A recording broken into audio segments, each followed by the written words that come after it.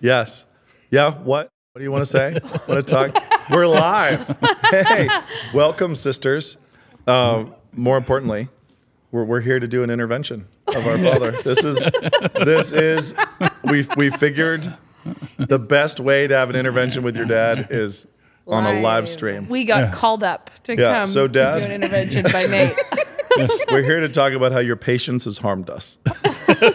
You need to be a little less patient. A little less patient. I think that you know that all three of your children are less patient That's than you true. are. Yes. And how did you go wrong? Yes. Where was it that provoked all the impatience in your children? Watching the patients. Yeah. Probably. Maybe it was our viral mother. Yes. I made a big break into victim Stardom. Let's start first by saying, poor mom, wish she could be here, but she's sacrificially babysitting. Yes. Well, sacrificially is wrong. She would much rather be babysitting than be here. If she was, that's true. It's selfishly babysitting. Yes. But if she were here, she would just be telling us to be nice. Yeah, what we need to do, nice. We need to do is guard ourselves against envy. I mean, I saw that clip that went viral yesterday. It's like 2.7 million views now. And you worked hard with the flamethrower for a mere 300,000. This baby cost money. And all there were Nana has to cameras say in a and all sweet the guys little voice. script writing, and we said we're going to be inflammatory.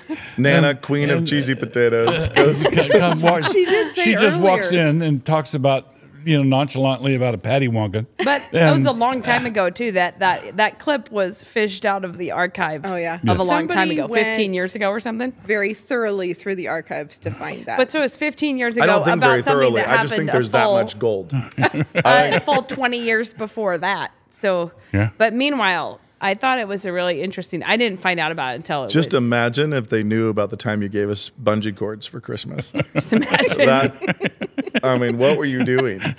That's all I could afford. Or the time that for like when mom would leave the house and dad's way of entertaining us was we brought all the socks and balled them up, and he would sit on the couch and throw socks at us as we walked through that. We tried to get through the living room without getting hit by socks. No, I would you like had to say a slipper on your head. Or we did a turkey shoot from behind the couch. In terms of perpetuating the cycle, I can say I did fully play the sock game with my We've children. done it. We also and the cycle of violence was passed on to the next generation. Very likely. right. So the sock game was mom was gone. Dad would roll up all the socks in his sock drawer. I probably made you guys roll them up. Well, you would tell us to go hunt That down was part all of the the- socks. and we Bring would me come the socks. with the Let me just say, treasures. proving your fundamental selfishness. You made us roll all the socks, and then we would get behind the couch, or like we did kind of like a duck hunt version, but there was like a walking by with a slipper balancing, and Dad would try to knock the slipper off of the top of our head with a rolled up sock, From across the living or room. we would just be doing Pop Goes the Weasel behind the couch and be trying to hit us, so we'd be. I distinctly whack-a-moling. remember, though, that's when I learned. Sock Because fights. it wasn't it how you had to fold socks in the Navy? Yep. You had to roll them up Into into Into little balls. projectiles. So we Yeah. learned at that time how in the Navy one rolls a sock. Yep. Or Also a pair how of How socks. one tightly- rolls a sock for the best, Yeah. really best Yeah. throwing. And so those were good times. were great Dad has times. hit me with a sock. We need to talk about this. So let's. While I laughed myself sick, you hit me with a sock. But I have come to, in my old age, Understand that this was understand abuse. this was abusive Yes. and is why all the dogs die in my books. I went briefly last night after I found out that I had become such a star. Such a victim. Oh, Such a poor victim. me. No, you got your get out of jail free card. It was an amazing hard time I had, and I just and I. This doesn't help, by the way, because you posed as a victim our entire childhoods. So now that you finally have achieved it, Yeah, finally. It's what I was hoping for all along. It's what I've been striving for. But now that it's finally come to me, I don't know what to do with it. I'm like a little Victimhood lost. is thrust upon But some people. yeah, when I saw it, I was like, it was like an empathy You were once flash commanded. mob. It was a shocking. But an empathy flash mob that would like to see mom rot in jail. Well, that's the thing. It was so funny. As it was like out the wazoo. the tender mercies of the wicked are cruel, and you have all these people being. Poor Rachel when she was 3. I hope CPS took her and her mother is rotting in jail.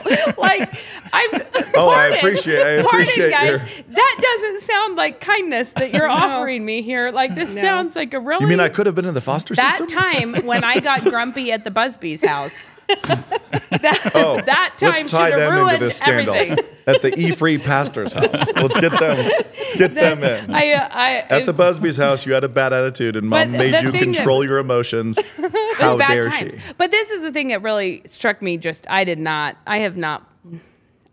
dive deep. I blew past a lot of this. So yes. I don't even know the bulk of the arguments. However, the thing that really stood out to me about this is I was like, well, you people, I think you're cruel parents. Yeah. Like, these are the people who are all advocating for, if your little girl says, I think I'm a boy, to chemically make her infertile forever. Yeah, get and those if you ovaries think out that quick. my loving, faithful, tender Christian mother was cruel, well, then we're equal. I think you're cruel.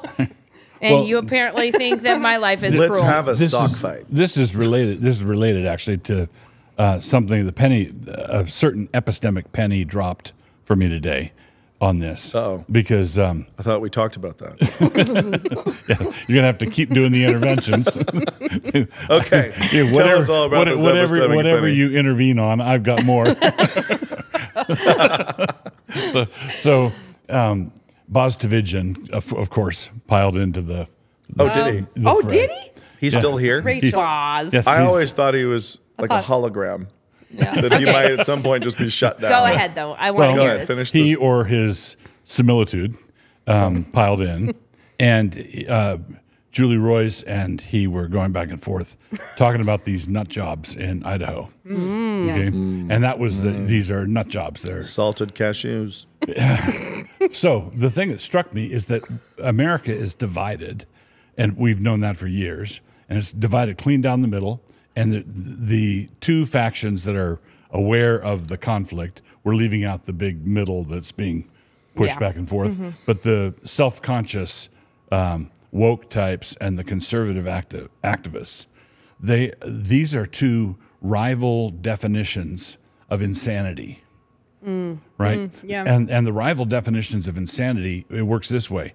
We think that if you lived in a world where nobody restrains their emotions, you're living in an asylum.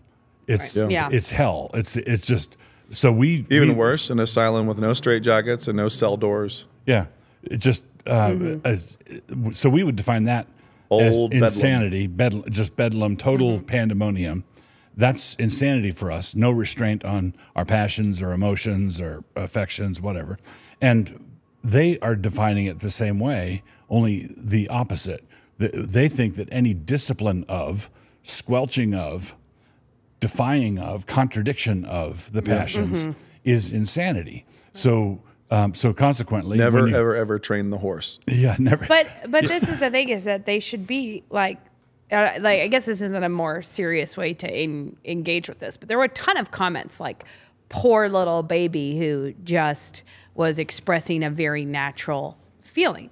Well, there are so many natural feelings that civilization relies on people governing and suppressing. And like mothers, and this is the thing, when I said I think that they're cruel, take it way back from transgender type things to just imagining some of these people who are expressing so much empathy with me being my mother, being like, lean into these feelings and let me wrap you up in a Snuggie and never control yourself. And go ahead, lay here on the kitchen floor, screaming and kicking and frothing at the mouth. But the reason that they want to do that is because the grown-up parents want to do that. And like in their own version. And they do it at the kids too. And the gift, and the reason it's so comic to me to hear people talking about mom like she was a crazy tyrant, manipulative, whatever, is that we grew up with the enormous gift of a mother who required obedience of herself. Yeah. And because she would apologize if she, like, if my tone of voice was unkind, like, forgive me for having, whatever. Yeah, always. So she enforced things, obviously, as that story she told, with us, but she enforced them with herself primarily. And so a lot of people were saying, to me because I was a boy. I should say here that one of the things I want to say, I want to see if I can generate as many terrible like out of context quotes as possible in this one live stream. So How about this? Dale Donut. Oh. We've both been Also, noticing that's it. your description of unbelievers. Like, no, not really. Just constantly. We drive around with It's the windows more your down and description yell of it. Jeff Okay. Bezos' mistress now featured in Vogue. Right. But Anyways. I would just say that in our home, the girls were disciplined and I never was. Let's grab that. Let's run with it. Also, but I would say a qualification. You're not, but a qualification. Yeah. I might get to a story, but a qualification would be Nate was disciplined plenty. He just didn't notice. I will say this about mom, though. This is the mom who I remember the day that I was bored out of my mind and refusing to be in bed for my nap, and she was trying to counsel in the living room, and she told me to go be busy. And I decided to put 40 plus nails in my wall. Yeah. Like over 40 Straight nails. through a poster. And as I very recall. with Was it the Seattle Seahawks? Yep, Just and right I past- love the Seahawks and I love my poster, but with all Your the new short-term toolkit? thinking of a child, I went straight through it because that was the line, and it reached that, and I kept going because I had more nails. At the end of that, I was not disciplined. Like I No. put more than 40 nails in the wall when I was supposed But to be. I want to just clarify, because she told not me to because keep you busy. were a boy that you were not This disciplined. is Oh, yeah. because November, Rachel. No, my point is, We're the ones who gave you the tool chest for Christmas. You gave me the little toolbox, and mom told me to go keep busy. And so because she told me to go keep busy, she felt like, Also, because she heard Will you and making Strug- a ton of noise, Yeah. she thought things were going she thought well. things were good Yeah. because it was when things were silent that I was really dangerous. Yeah. So we could go ahead. It's November. We're not supposed to have qualifications, so you can go ahead and say that I was disciplined plenty. I too am a victim, and I should not be blamed He's for a little anything I've ever jealous. done. He's a little jealous that I But rose to stardom as a victim first. I do just think we should like get these out of context quotes, like So- about the time we all robbed the bank in Puyallup.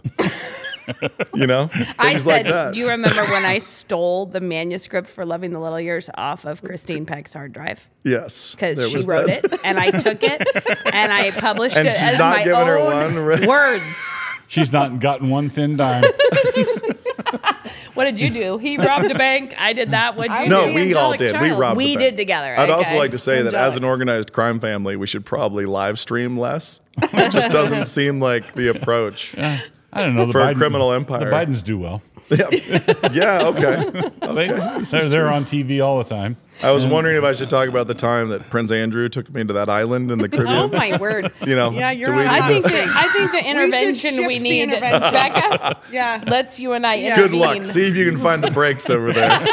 We haven't found them yet. This far I into was our gonna life. say, we've been looking, but I would say though, some other comments in it was that no way did we have a functional relationship. Like I guarantee that little girl does not speak to her mother anymore or whatever. Oh, And I really? thought, well, you know what? We have a singularly non-manipulative emotional Yeah. mother. Like we do not have an emotionally unstable Right. mother and everything. And I love that people are like, they only say that they're happy because they don't know yet how darkly abused they actually I'll are. find and I out thought, when I'm 80. We There's used to nothing we to used to argue joke. Well, there's something to joke about. We used to joke about. We used a little wooden spatula usually for, and we used to joke about having a holster made for Nancy. Because she was Yeah. good. I'll take responsibility for that particular, Yeah. the need for that joke. it's true. But Mom said earlier today, she was like, "Well, it was my turn finally to get in trouble." Actually, she And said, she you said know, it's about time. I doubt you know? she noticed. No, I think this people is the probably thing. had No, to she tell did, her. and we told. I mean, she Yeah, was people told did. about it because she's not on Twitter. But she was like, "Well, it was she probably said, my well, turn." it's a privilege. And then the funny part is she said, it really hasn't. I really haven't. Nothing like this has happened to me. Your dad gets in trouble, but I don't. I said, Mom, I think you said the same thing when the Vice article came out about you. And she was like, oh, that did happen, didn't it? And I was like, yeah, you've already been targeted, Mom. You done been. This is not your first rodeo. You just didn't worry so hard about the first No. one that you forgot Right. it. So I mean, not like even she the said, first one. feces smeared on the house and the used condoms in the mailbox, and somebody She's gotten the broke treats. into the house and stole a plate.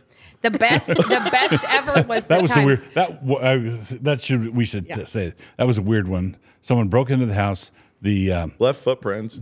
footprints across, and the table was set for a dinner coming up, A big Sunday dinner. a Sunday dinner, Yeah. and they came in and took one plate Yeah, and walked Left. out. and left. Although left. the Fled the best scene with I, the And they I don't think cherished that was that the best. The best To one this day. was when we came home to find the suspicious photojournalist who did not know it was daylight savings because That was the best. usually, this is before the smartphone just updates you about the time. They thought we were all going to be in church right now, so it's a big telephoto lens creeping around on our property. In the middle your of the property. grass, like in the middle of the grass creeping with around, the camera. taking pictures, and we knew who she was, so it made it much funnier because we came home on time, but surprisingly early for her.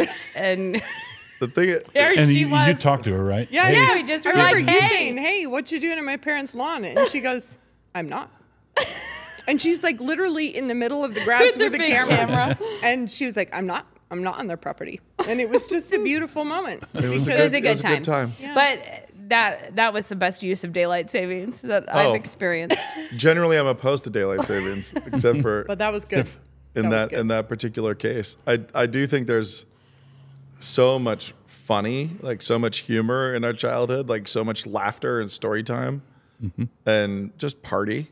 Like it was just a lot of poor kid party for a long time.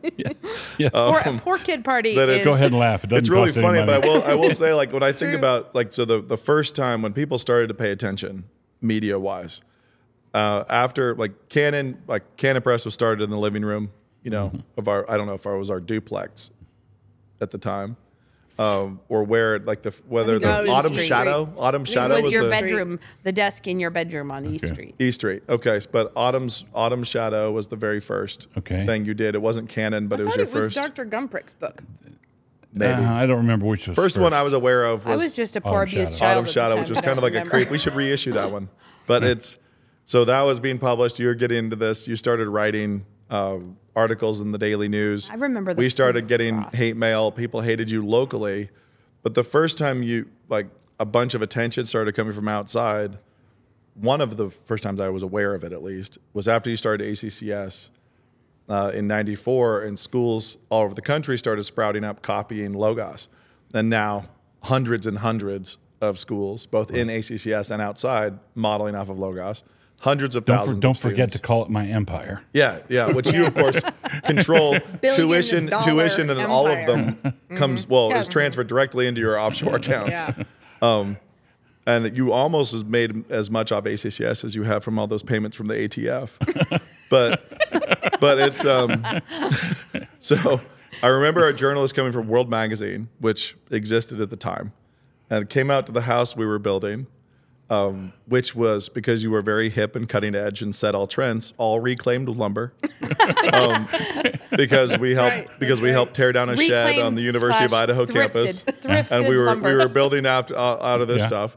I remember he came out. I was early high school, and I was packing Quickcrete to our disaster of a slab, and so I was packing concrete, and then this article came out, and it was very complimentary, and it was the first time I'd showed up, by name in print, and it was this really weird comment because the journalist was a nice guy, but he was a small guy, and he did this big thing about how I was packing 50-pound bags of Quickcrete like it was nothing, and I got crucified by my friends for this.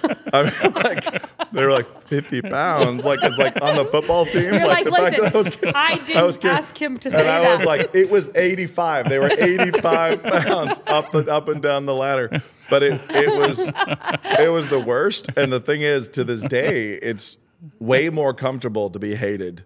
It's I would much prefer people throw mud pies than do any kind of groveling, any kind of. I mean, my favorite fan conversations have been with people who came up and started swearing at me. It's like people who are mad. The people who come up and are massive fans, it's just awkward. I don't know what to do. I'm like, do you have a tomato you could throw? It'd be a little more comfortable. I would echo that. It's much more difficult to know what to do or to say with people who are effusive and appreciative. We appreciate the appreciation, but you still don't know what to say or where to look. I don't think it's appreciation. I think it's an unhealthy kind of Over the fanfare. top, yeah. Because when somebody comes and says, hey, your book was super helpful for me and whatever, I'm like, thank the Lord. Great. Where are you from? Moving on. I don't need to actually, it doesn't upset me and it doesn't. You don't, John, it maybe also what was your doesn't- favorite part? It's also not. Yeah. Which thing touched you the most deeply? Oh, if you would tweet that and tag me, I would feel better. No, me a 4-star I'm not. review. It's great when people want to pass on that God used something Yeah. that you did, hoping it would help someone. That it helped them. That's great. Yeah. But it's a imbalanced level. If somebody feels an imbalanced level of no qualifications, tell me what I should do. Whatever you say, I love. I'm like, something's wrong. Well, but we've noticed over the years that Those are also the biggest haters later. they're the people who it's kind of like with a little kid where the line between just laughing and crying is almost infinitesimal. Like once they get into an emotional thing, it can switch to any emotion pretty easily.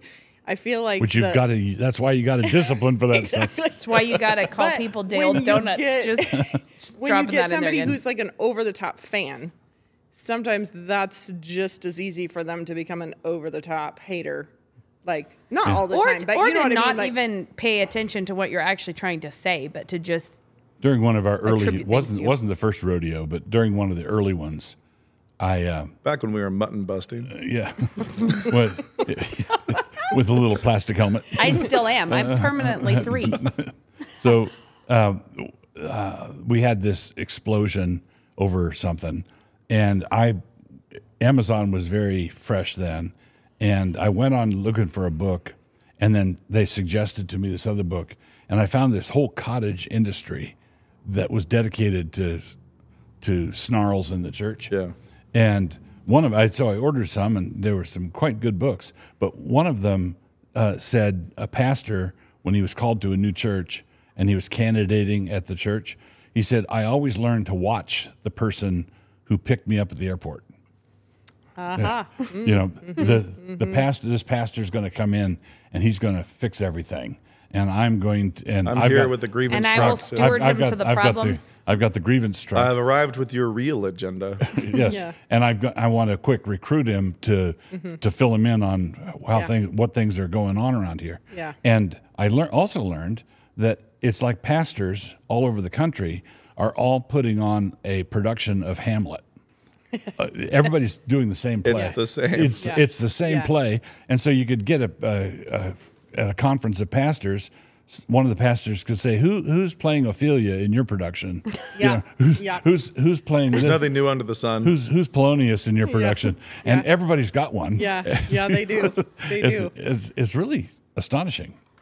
That's hilarious. I do think one of the things that is a weird family culture thing that you probably gave us, but I don't know how much it was nature and how much it was nurture. But this is I think shared by all of us. What Nate was saying, more comfortable with criticism than the other way around, is that it's not. Sometimes I will get, because Instagram is particularly a field where women work it for a particular kind of Buzz.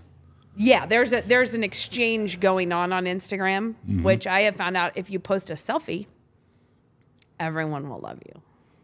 If I post a "you go mama," it's amazing. I don't work know. You do. I don't know who needs to hear this. I don't know who needs to hear this, but mama, your heart is doing great things for whoever's He around doesn't you. get you, and you're okay, but I amazing. have to say, a lot of the time, I do believe encouragement needs to be said. So it's not like I'm not saying it's an untrue thing. I might post something that I think needs to be said, but it is encouraging.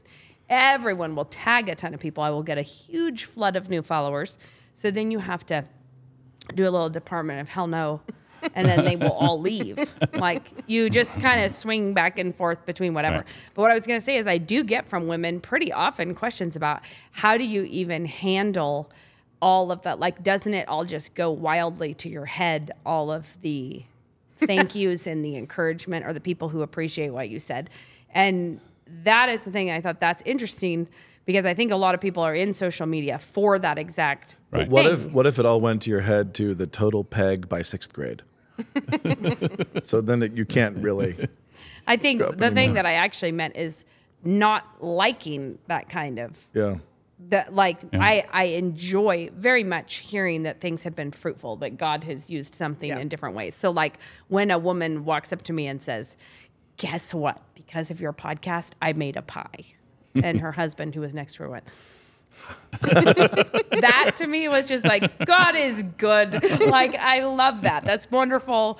thank you for telling me. Nothing feels questionable about that kind of exchange. You can retire now. I feel like I've done my work here. See you later. But if it is just the fanfare, that's not what we're looking for, and it's not something that is encouraging even. It's something that is... It's just awkward. It's just a fact of it. Well, I think to what you were saying earlier, Rebekah, about how quickly the emotions can change. If people are steered by their emotions, if the wagon is hitched to emotions out front, it doesn't much matter if those emotions are currently in a good place. Those emotions can be in a good place, going towards a good place. Just super dangerous. But they will as soon as the feels change, because the days are shorter. There's not as much sunshine. Vitamin D is down. Those emotions will change, and they're going to, inevitably take the wagon with it. And so you just can't trust anyone who's leading that way. Anybody who is the illustration feels forward that way. Your emotions, everybody's emotions, fluctuate. They go up and down. And if you build your life, on top of the emotions, then when they go up and down, everything is destabilized. Everything goes up and down. But if you build the foundation is cold, hard concrete of covenant commitments. This is what we said we were going to do. This is what the Bible says to do, whether or not you feel like it. That's the concept of duty. Responsibility. And duty in small moments. When you have a little kid who's being annoying and just spilled the milk, you as a parent still have a duty in that moment. Exactly. And so your emotions are built on top of that, and they go up and down. Well, the foundation stays where it ought to be. And then after a while, your emotions say, this is not getting us anywhere. I need to settle down. And that's what it is to discipline your emotions, which is not the same thing as nuking your emotions or insulting your emotions or not having them. So it's like I compare emotions to little kids. And people think that if your kids are well behaved, that you don't have kids. Right. If your kids boring children you're boring children, yes, ma'am, and they go do it. Well, that's so terrible because they're not alive or spontaneous or whatever. No, they're disciplined, and they can work much more productively. They can play much more fruitfully. I also think that your emotions actually are, because if they are being faithful, if they are being consistent with your duties and faithful, they are in a way truer, which means that in many ways you experience things far more strongly when you are like in a good way, if that makes sense. Not wild emotions of depression or whatever, but you actually feel, if you're disciplining your own self and your own emotions, your love for your children it's not just something that blew by me today that I enjoyed. It's something that is actually like your love is expressed through obedience and doing things that the Lord honors, and it fuels a godly emotion that you should have, and not. It's not like. So should I say something that will excite some pushback initially? We can't know what will and what won't. My sisters? No, perchance? From anybody. From anybody. So from the internet? Let's say that's easy. Let's say out of all these hurt people that pile into these comments and this is abusive and terrible. And also the hurt bots. Let's include the hurt bots. Yeah, the hurt bots. There are hurt bots. Poor little AI. The hurt people who are managing 100 different handles accounts, and the bots. Okay. Yeah, all the hurt things. The Russians. So let's say out of all those people, speaking pastorally here, I don't have any doubt that a number of them grew up in straight-laced conservative homes that were no fun at all. Right. And so dad was severe, mom was severe, everything was cinched tight, and nobody ever laughed about anything. And they think, so when they hear something like what we're talking about, discipline or high standards or required obedience or whatever, they filter that through the grid of their experience. And they think there's no way that that's not exactly like what I grew up with. But the thing is, there is such a thing as goo families where you have everything is bleh, all over the place. just emotional sprawl. And then you have the people who are buttoned up, no emotions at all, immigrants from northern Scandinavia, but they stuff everything really hard. Yeah, but they leave. They say we're unemotional, but they leave out the fact that anger is an emotion. Yeah. And so they're explosive. And those are all emotions.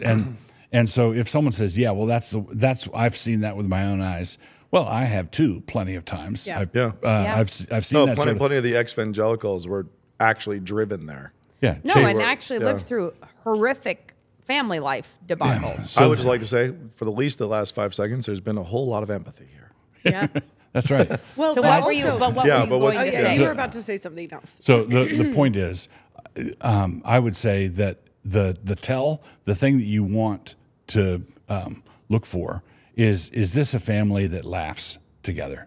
Yeah. And so for example, I've sometimes had pretty gnarly marriage situations in my office, and sometimes they're in the same planet, different worlds. They just can scarcely speak to each other. Everything is toxic. Everything's wrong. But then you have people come in and there's marriage problems and there's hurt and stuff to work through, but they still laugh at one another's jokes. Yeah. Right. There's hope. And I think when I see that, I think, okay, I've got handles to work with. Mm-hmm. You're still there's affection and there's rapport. There's affection, rapport. You get one another, and it shows up in laughter.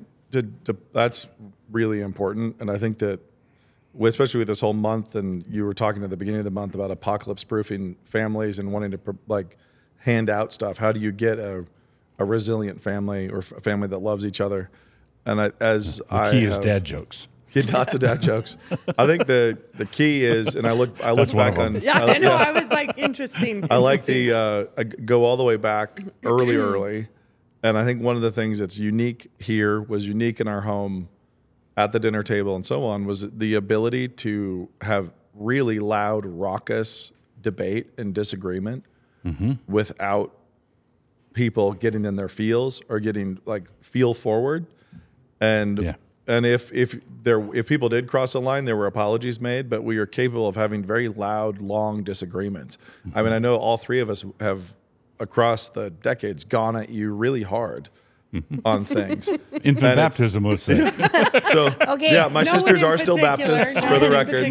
But the point is there that the ability to have an argument with a friend, the ability to have an argument with a sibling, with a parent, where there is no doubt of the affection. The whole argument takes place in an ecosystem of love and affection and safety. It was a very safe home. There was not volatile parents or anger. Discipline was never a violent or unsettling thing. But I think that those homes you're talking about with the ultra strict, ultra rigid, at least my experience with the ones I've seen more close up, they fought like none other. It's like they might not laugh together, but man, did they fight. And that is a huge difference. You know what I mean? There's not fighting. There wasn't common ground other than not all fighting. of us have an anger problem with the baseball. So it was untethered emotions, but not the right. I broke windows with apples argue, and golf balls and footballs and lacrosse balls, and there was no anger. I think I was in 7th grade when you became Paedo Baptist. Yeah. So that's not smart. I think you were 8th because I was a senior. I was definitely in junior high. I was not really smart. I was not admirable. An 8th grade girl is not a theological powerhouse. No, but I didn't buy it, right? You became, and I don't think you did either. I don't remember, but I remember you became Paedo Baptist. We're having dinner table conversations and you're explaining it. And I had really big insights to say, but Dad, that just seems so Catholic. I think that was the bulk of my theological argument. But as we talked a lot, I was just like, baptizing a baby is just, we do it at the river. We go down to the river, and we do it. This is the way we do it. And so, but you didn't, it wasn't like, tough luck, Rachel, you are Paedo Baptist now. Right. You were like, we'll keep talking about it. We'll keep discussing it. There were no hard feelings in any direction.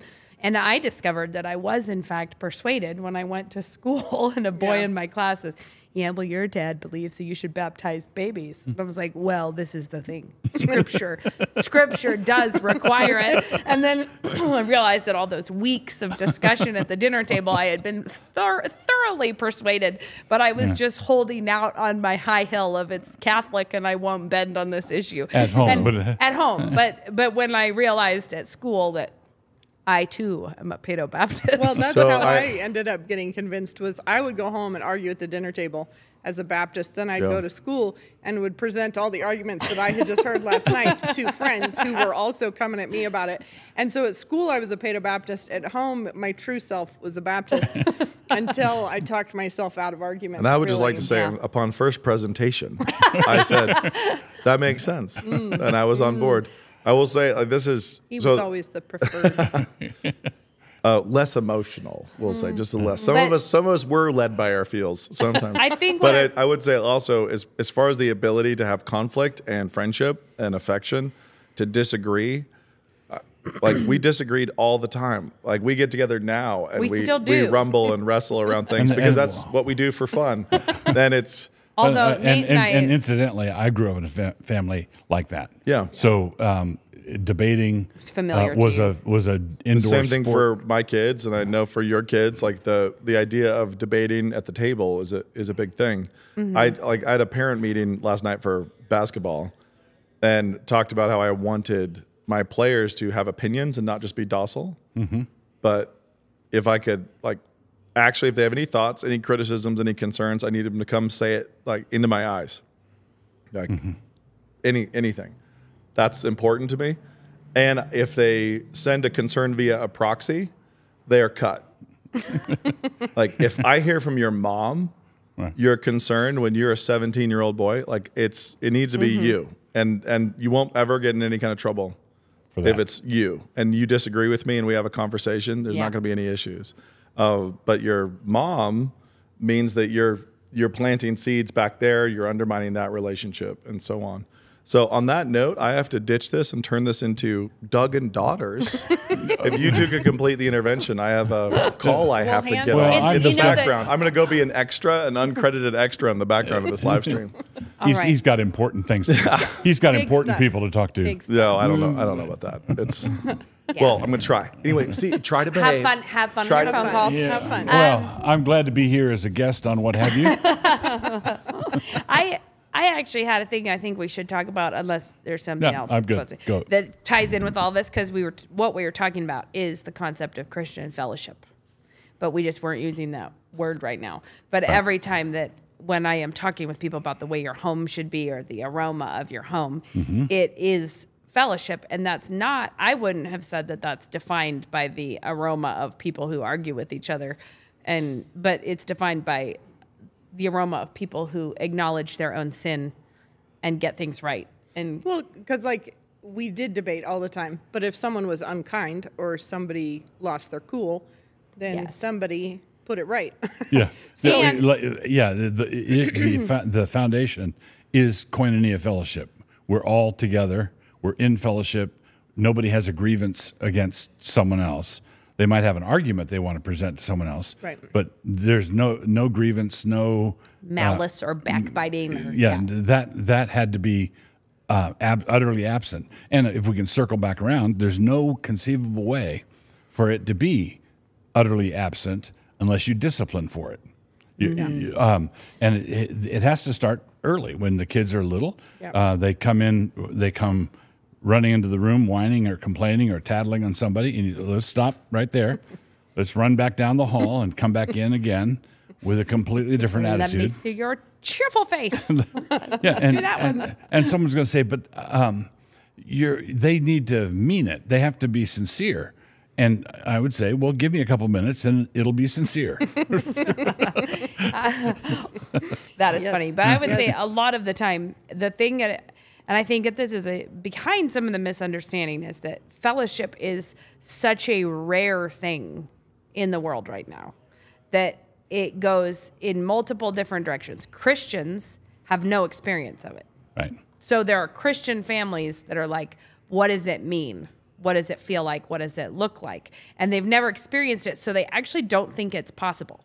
Right. So they think that we are in many ways living in like a weird fantasy land. You know, like we're talking like we've experienced something that they're like, but we're Christians and I've never experienced anything like that before in my life. Is that the houses that had so many rules and so many standards and so many whatever apparently didn't have standards about your attitude, because it was like there was so much fighting or so much anger or hatred, honestly, in I think a lot of them, that they didn't experience fellowship. They didn't know what it was like to not have angry parents. Fear-based parenting. So like if you went back and look at that episode where what mom is saying she did.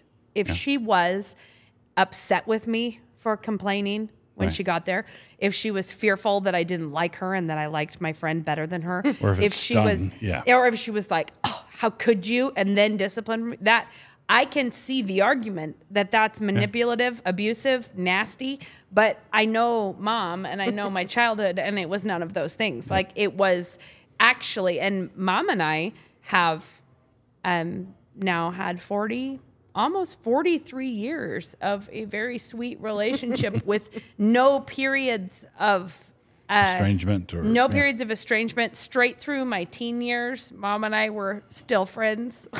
Like nothing, like it's been a sweet relationship. But you could put that same situation in what is actually normal for most people. Okay. And it would be yucky. Right. That's, I think, is a thing. So I think we have a question. Oh. No way. We blocked him. If you know him. From Scotland. Yeah. He says, hey. He says hello. Hello back. Yeah. Hi, Knox. Yeah. A couple of the comments, and then even just online, there's a sense in which they hear this and think, don't you know Proverbs aren't promises? Oh, yeah. This feels very prosperity gospel of all of you. Yeah, Proverbs are not Euclidean. It's not like a statement like all triangles have three sides. Proverbs are general statements. If someone's a lazy bum, he's going to have a poor harvest. If you never change the oil in your car, you're going to have engine trouble. Sometimes you luck out. Sometimes that doesn't happen. But Proverbs are generally true. So consequently, if you don't discipline your son, Proverbs says you hate your son. And sometimes you luck out. Sometimes it doesn't end in disaster. But it is nevertheless generally true that if you train up a child in the way he should go, when he's old, he will not depart from it. Not because you're still hovering over him, cracking a whip either. Right. Which is the weird.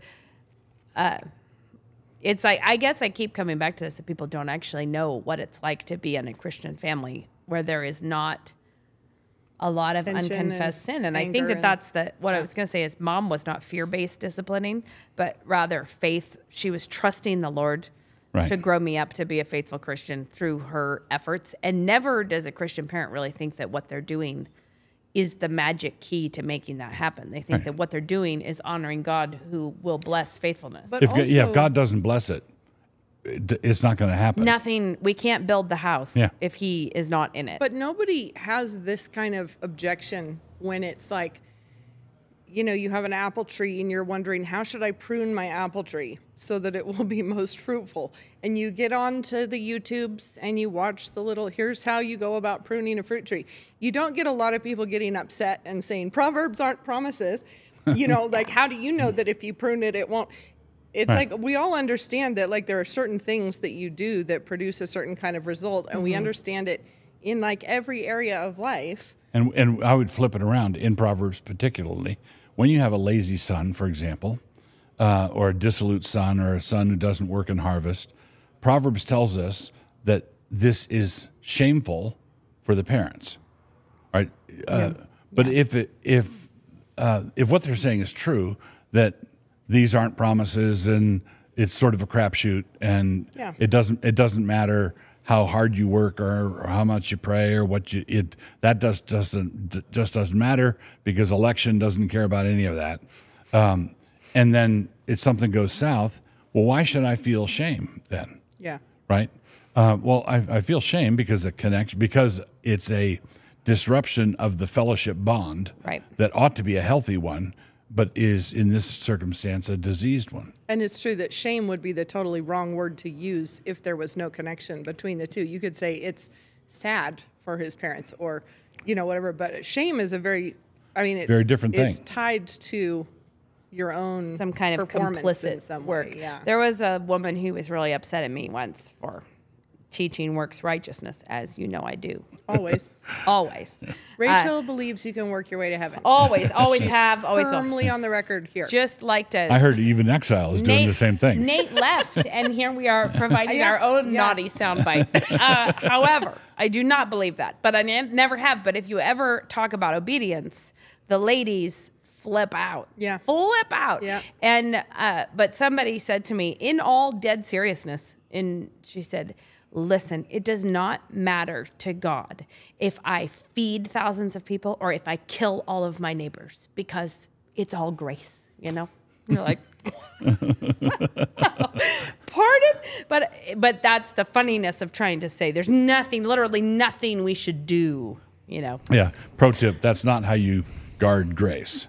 Yeah. No, so it's like Also- a lot of scripture is totally pointless if that was the case. This There's is a lot probably of very practical dodgy tips in exegesis Scripture. that I shouldn't be entering into on live broadcasts, but Dad can shut me down if I'm wrong. We should have open a line for Ben to call the day he hears of it and cancel out what she's wrong. No, I was thinking about this the other day because of one of these little dust-ups where if Rachel and I ever start saying, here's how a Christian woman ought to behave, you do get a little cloud of people saying, you rest in Christ, you do not work, you should be resting. And suddenly I was thinking about how many times Jesus heals on the Sabbath in just a flagrant way that seems like he only ever heals on the Sabbath, just despite everyone sometimes. Right. But when he says, take up your mat and walk, and, the guy goes off doing it, and all the other people are like, he should be resting. He is not supposed to, you know what I mean? Like, I realize that's not the point of He's been lying on that mat for years. I think he's rested already. Just that parallel of upset people saying you should be resting when it's like Jesus himself said, take up your mat and walk, or Jesus said, here's how you should behave. Jesus said, here's what a Christian looks like. And everybody's like, stop. I really love the works tight little righteousness. cycle of stop telling people that they have to, confess their sin or lay down their lives for their family, or stop telling them whatever it is. And then they say, because all they have to do is look to Christ. And I'm like, which is a thing that you need to do. And when you do it, when you look to Christ, and of course it's only by his grace that we ever can look to him in faith. It's like, it's such a funny, stop telling people they have to do something. They must look to Christ and rest in Christ, which is a posture that requires you to do something. Like, you got to put that bitterness down. You got to do, Well, on top, basically, I think this is a root confusion that a lot of modern evangelicals have about the relationship of grace and works. Mm-hmm. There is such a thing as works righteousness, where someone's trying to climb up a ladder to heaven, right? There are people who do that. And there are antinomians who want to rest in grace, look to Christ alone, and it doesn't change anything about their life. They're not taking care of their kids. They're not teaching. They're not correct. They're not doing anything. What are you doing in there? I'm looking to Christ. Well, the Bible says in Titus that instruct the people to be zealous for good works. Mm-hmm. We are in Ephesians. We are God's workmanship, created in Christ Jesus to do good works. So we're not saved by good works, but we are saved to good works, which he prepared in advance for us to walk in, which makes it funnier to say rest, don't walk in those. Right. Well, and I'm just picturing a crowd nearby saying, how dare you, when you're supposed to be resting. You know what I mean? Like, it's like we see those crowds in the New Testament, but they weren't the good guys. Yeah. Right. And so basically, how is it possible for God's workmanship to fight the workman while you're on the bench? And he's preparing you, fitting you out for the good works, which he prepared for you to do. And you start thinking of the workman working on you on the bench as some sort of legalist, because he's going to try to get you to do something. Yeah. And so then you start fighting him, or fighting people who remind you to cooperate with the workman. It's a dark place to be, really. This is what he made you for. And so this goes back to, one of you girls thought that we needed a Maytag repairman logic. I did. Yeah, back in the... Yeah. Yeah. Where we need just someone... A logic with a intervention little, man. Logic intervention man with a little cap and a service coat. Yeah. And when someone's in the middle of, well, if you teach obedience, if that word comes out of your mouth, then you are teaching women or anyone. You think you saved yourself. Yeah, you're Binding consciences. Yeah, all of that. Well, Stepford wives. Why isn't well, in Romans 6, we are saved, we're not under law, we're under grace. But that whole verse says, for sin shall not be your master, for you're not under law, you're under grace. Everybody thinks that being under grace means that you get to sin. And they think that being under law means that you can't sin. You don't get to sin. That comes out in But one that's of our backwards. wild evangelical cultural norms, which is to refer to the days that you don't read your Bible as a grace day. Like they're like, I'm going to give myself But don't grace you think, by I think not a lot of this, though, reading the word. weirdly comes full circle back to the emotional control thing. Because I think a lot of times the people who are mad about this, they probably could pass a theology exam just with flying colors, but what happened is they got their feelings hurt. Yeah, Because that's they true. felt convicted and they felt stung, and then they sort of seek refuge in the victim thing again, which is like, you shouldn't be binding my conscience. Yeah. You look at the villain that you are. And it's not actually an intellectual problem as much as it is an emotional problem, and they haven't figured out how to be honest with their own motivations, subject them to scripture, and maybe I think it's part of put it. a lid on For it Christian sometimes. wives and mothers, the job is so enormous. Like, it really is an overwhelming job. Never ending. That the problem is women who can't be kind of, I guess I would say it's the female counterpart to the jolly warrior. The willingness to go to battle that might kill you, but still laughing and willing to be a failure and think it's okay that you're a failure. Because you know that God called you to something that's much bigger than you are. And in his grace, our meager efforts are made much bigger than they are. You know, like we're trying to do something and he makes it bigger and better. But it's a weird emotional cycle because mom guilt is like a thing people talk, like it's a whole thing, you know, this, mom guilt because I didn't do a birthday cake or I didn't do whatever. And I think it's a weird emotional cycle where women don't have anywhere to put that kind of, I'm a failure because I got behind on the laundry or I did whatever. And then they, instead of being like, oh Lord, make me better at this, you know, like I'm gonna keep coming and think it's funny and not get worked up about it. They go in this whole, like, someone mentioned homemade bread and I'm spiraling out of control because I don't feel like I could do it. And you're saying I have to, and it makes me feel guilty. It's a weird cycle of not knowing what it is to be kind of a good soldier for Jesus, like a good, like, we're going to keep going, and not because we're so on top of everything. There are a lot of full-grown mothers that you do wish you could do the thing like you would to a little 3-year-old, which is get their chin and say, look in my eyes. Yeah. You're going to not do that. We have another question? Yeah, maybe we could end with if someone who's just learning today that emotions were something you could have trained out, or it's not just up to chaos to decide Right. how those things go. What's something, how would you encourage them, not only with their family, but even themselves? So I would actually start with the latter part. So let's say my kids are all teenagers now, and they're kind of up and down emotionally, and I'm just now learning we could have addressed that more effectively when they were little. And isn't the concrete already dry? Well, no. Sanctification is never out of reach. But the best thing you can do is the chances are pretty good if your kids are sort of wobbly or rickety emotionally, then you and your husband, you and your wife were probably in a similar spot. And instead of telling your kids to straighten up and fly right, show them how it's done. Say, okay, we need to give ourselves to learning these lessons ourselves, and modeling for our kids how to learn this lesson after the concrete is dry, right? And it's not really dry. We can really, the Lord can jackhammer it up and pour a new slab. A super simple thing for, like, if you're a grown woman who thinks that your emotions are totally rogue and you have no handle on them and it's depressing, it's a good idea to start when you're not having an emotional meltdown.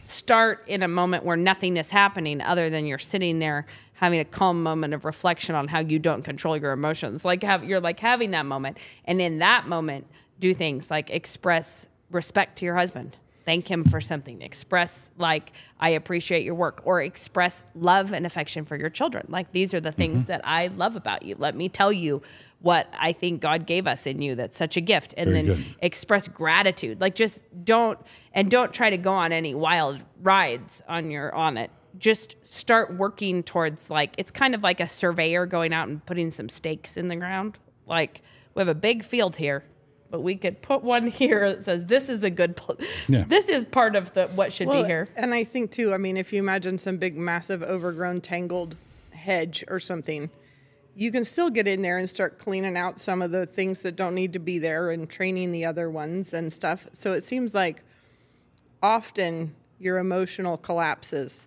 are entirely predictable. So if you know the thing that is going to make you do it, identify that and then just start working on that one. That's like weeding out the one that we don't need to have this part of the bush. We're going to get rid of that one. And like you're saying, here's some simple things to start chipping away. Yeah. I was going to say, if we're talking about emotional imbalances, and here we are gathered right before Thanksgiving, and if there are ladies out there, you could probably get out a whiteboard and write out the potential that you have coming up, what's likely to be a thing. And if you know yourself to be out of control, right now, start working on what is likely to cause that. Could I ask my husband for counsel about what he wishes I would stop doing on Thanksgiving, or who am I trying to manipulate, or whatever? But just be objective about it and ask the Lord to honor your pitiful efforts to try to do that. And there's no time that you actually ask God to bless you and give you strength for something that he does not. Ask your husband, what would you prefer, the dressing or me not freaking out over the dressing? I think everyone prefers a perfectly done turkey with a hostess who's flipping out than a little bit dry turkey where there's joy in the house. No. There's a proverb about that, which is not a promise. So I think that, thank you very much for being here. Thank you to Nate for the time that he was here. His interventions are pretty weak. He leaves before he's even done with it. I was not persuaded.